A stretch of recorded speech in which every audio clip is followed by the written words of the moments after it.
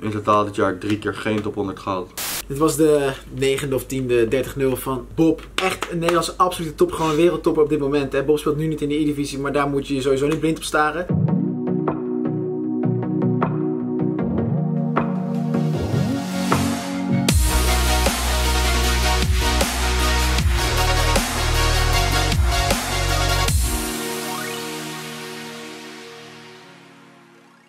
Ik ben Bob van Ude, e-sporter van Ajax, uitgeleend aan Sagan Tosu. Ik ben 19 jaar, bijna 20. Ik kom uit Amsterdam en ik ben geboren en getogen in Amsterdam. Vind ik mezelf een talent? Ik denk niet dat ik nog een talent ben, al ben ik nog wel heel jong eigenlijk. Ik ben 19 natuurlijk, dus in de E-divisie zou ik nog wel een van de jonge jongens zijn. Maar ik beschrijf mezelf niet meer als talent, ik heb wel veel meegemaakt al. Gaan we bij mij nog terugzien in de E-divisie? Wellicht. Daar kan ik geen uitspraak over doen helaas. Ja, dit is wel een mediatraining dit gewoon. Nee, dat heb ik niet gehad, maar ik heb genoeg interviews gekeken. In totaal dit jaar 3 keer geen top 100 gehaald. Dus ik hou het ook niet bij. Maar dit jaar is natuurlijk 29. Maar Weekend League is appeltje eitje met al die glitches dit jaar. Dus ik weet het niet, maar ik kan wel een gokje doen. Hoeveelste keer 30-0?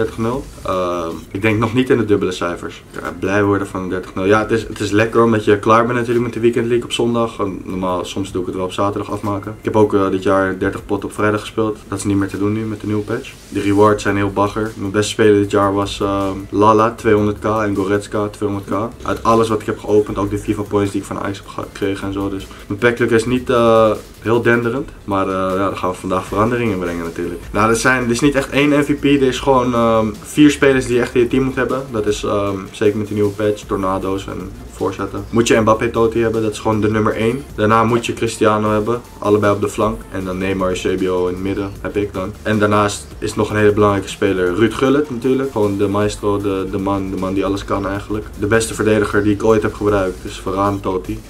Dus ja, die 4 spelers denk ik dat heel vitaal zijn voor je team.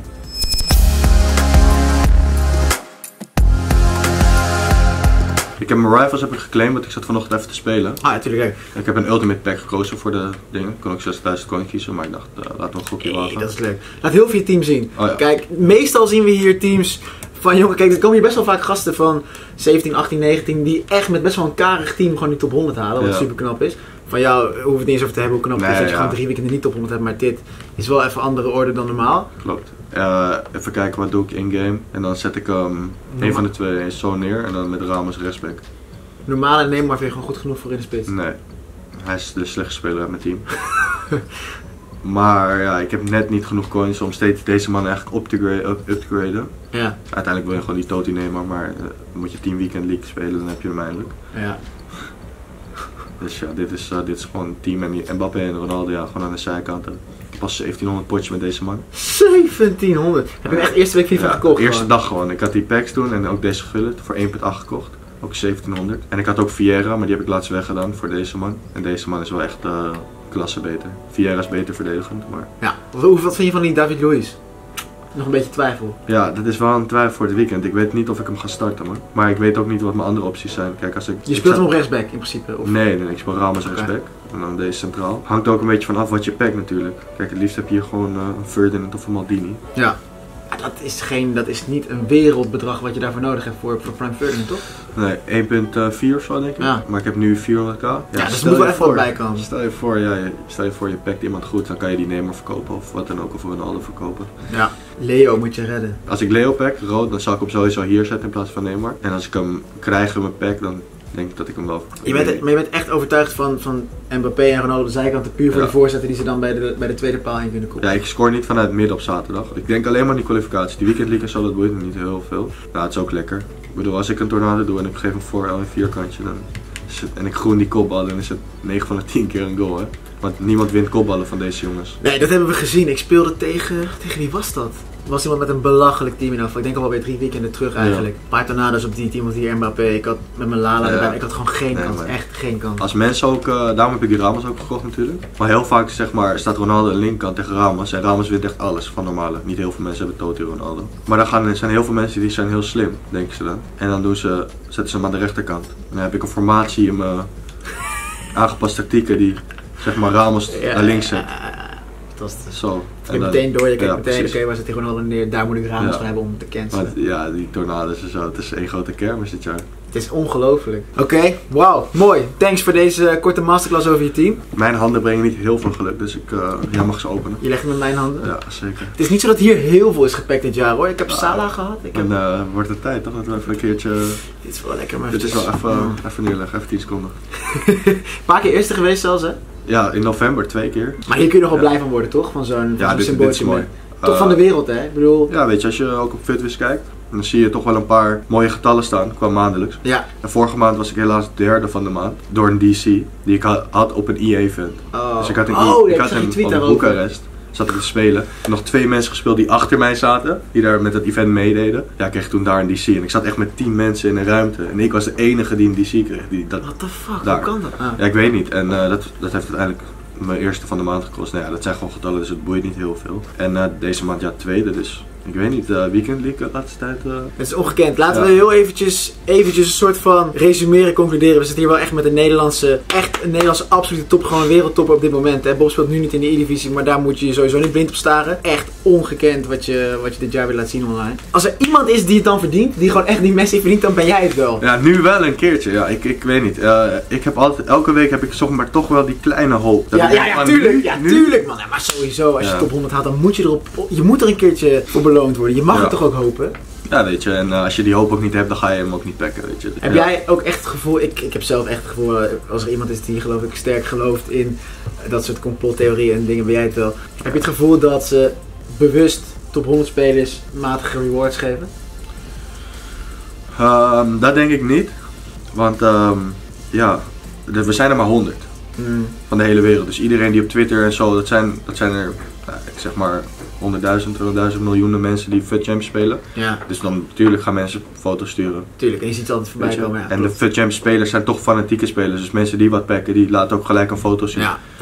En weet je, als dan 100 mensen niks packen, ja toevallig. Er zijn wel eens mensen geweest die wel goede rewards hebben hoor. Klopt. Dus ik denk niet dat ze dat expres doen. Ik heb het gevoel dat ze zeker e-sporters gewoon niet te veel lijpe dingen willen geven. Omdat ze niet het gevoel willen geven dat er een soort van competitievervalsing optreedt. Ja, ik weet niet, maar mensen die... Ik heb natuurlijk een heel goed team. Omdat ik gewoon door Ajax natuurlijk dat team heb gekregen. Ja. Maar er zijn ook genoeg mensen die 500 à 1000 euro in het begin insteken in die game. En die komen eigenlijk niet verder met hun team. Nee. Omdat je elke week maar 200-300k... En op een gegeven moment wil je toch naar de Gullit en de Viera en dan ben je even bezig, geloof als je niks pakt. Daar beschrijf je mij eigenlijk wel een klein beetje. Ja. 600 euro erin gegooid zodat we die jongste Cruijff toen konden kopen. Ik heb wel een goed team, maar het is geen...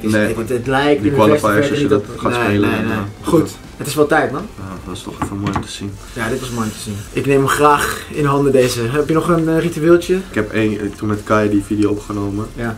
Toen hadden wij ritueel 1, 3, 5. Nou, dat doen we nooit meer. Oké, nou laten we dan nu beginnen met 2 en 4. Ja, oké, dan doen we dat, ja. Of 4, weet ik het. We doen nog helemaal anders. We doen 2 en 4. Gewoon blind. Gewoon blind. Fuck it. We gaan het meemaken.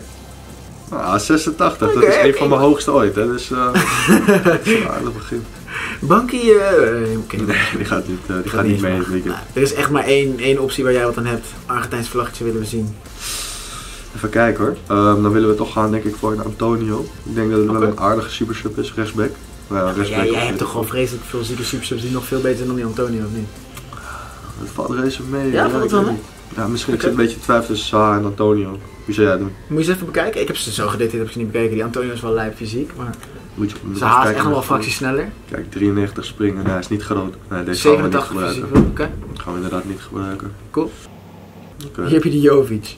Hij ziet er wel aardig uit, toch? Ja, het is niet slecht hoor, wat hij allemaal heeft. 5 tegen weakfoot ook. Niet gezien. Nee, gewoon een redelijke snelheid voor zo'n beer van een vent. Een paar 86'jes, ja, toch? zijn haatje kan allemaal erger. Hè? Het kan sowieso nog 2 kansen. Oké. Ja. Ja, doe maar die. Ja. Sancho is wel leuk. Zeg het maar, het is jouw feestje hè? Als je hem wil nemen. Nee, ik wil wel vooruit, want die gaat Sancho niet gebruiken. Maar die Sancho is gewoon jonger dan ik ben. En die komt uit 2000. Die speelt de sterren van de hemel bij Dortmund. Laatste. Wat zou het lekker zijn? Het zou.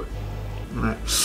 Helaas. Dan gaan we gaan toch weer voor de rating, want we hopen op een prime icon SBC natuurlijk binnenkort. Fair enough, duidelijk. Ik weet niet, het is wel oké. Ja, sowieso. Ja, echt allemaal gewoon. Alleen Zaha is 84, allemaal 85, 86 verder, 87 Verratti. Ja.